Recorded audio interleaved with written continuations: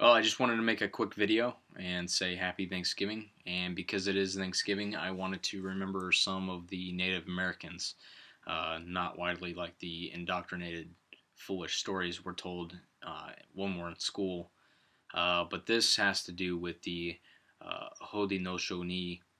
Otherwise, it's the French term for the Iroquois. So, um, they had such a great influence on our constitutional republic well before we even started fomenting it, and it moved up. So before I begin this little thing, I wanted to remember um, probably one of the biggest contributors well before the founding of the Constitution, more close to the Articles of Confederation. His name was Kanasatego, and he stated this in 1744 to the colonial governors. Our wise forefathers established union and amity between the five nations. This has made us formidable. This has given us great weight and authority with our neighboring nations. We are a powerful confederacy. And by your observing the same methods our wise forefathers have taken, you will acquire such strength and power. Therefore, whatever befalls you, never fall out with one another. And with that, I hope you enjoy this, and hopefully I'll see y'all next time. Daganawida, a holy man, had a vision of five nations being united under a symbolic tree of peace. He said that the tribes must stop fighting and live in harmony by forming a government of law. He said that the people should consider courage, patience, and honesty as the most important human characteristics, and that they should always put the future welfare of the people ahead of anything else.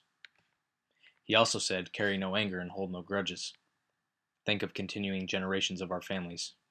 Think of our grandchildren and of those yet unborn. Another Indian by the name of Hayonwatha heard what Daganawida had said and became very moved by it. He began to travel from one tribe to another in the area which is known as New York, spreading the idea of a confederation. One by one, the leaders of the five large tribes agreed to observe the great law of peace. The Mohawk first accepted the idea. They sent messengers to Oneida, who agreed to make peace. Soon the Onondaga and the Cayuga and the Seneca of the northeast woodlands joined with the others, and later the Tuscarora, who had fled the former homes of the Carolinas, also became members. The League of Six Nations agreed to stop fighting amongst themselves and cooperate with each other for a common defense. With this, each tribe kept control of its own tribal affairs, but the tribes united together in matters that had to do with other tribes and later with foreign countries. The Iroquois Confederacy called themselves the Haudenosaunee, or People of the Longhouse.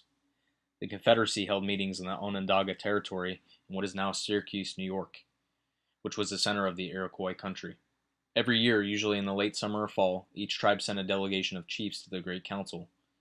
50 chiefs would meet together, although other people were free to attend the council meetings, and all decisions were reached after lengthy deliberations by the chiefs, and decisions were made by consensus. That is, that everyone had to agree. Each tribe had one vote equal to each of the others, and within the deliberations, considerations were always made with the primary concern being the seventh generation, the one yet unborn. The members of this confederation spoke of each other as brothers, and they symbolized their league as a bundle of arrows which became stronger by being united. See, the idea was that it was easy to break one arrow, but if a group of them were held together, they were much harder to break. See, and if we go forward in history to 1841, we can see just how influential the Iroquois were to some, like John Van Throop, who cut the die for the official seal on the reverse side. And it caused a lot of controversy because it was prescribed 13, but he made it 6. And why did he do this?